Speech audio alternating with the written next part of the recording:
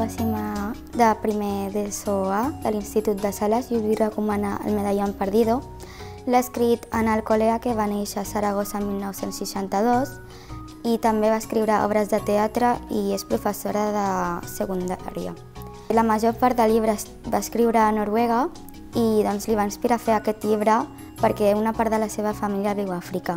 Tracta sobre un noi anomenat Benjamin que va morir el seu pare 2 anys abans en un accident d'avioneta perquè és conductor d'avions i en unes muntanyes estrellat.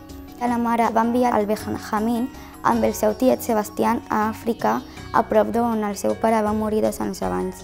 Àfrica és on viu la seva primera història d'amor verdadera i viu moltes aventures. Ho recomano per persones que els agrada l'aventura, els misteris i una mica d'amor.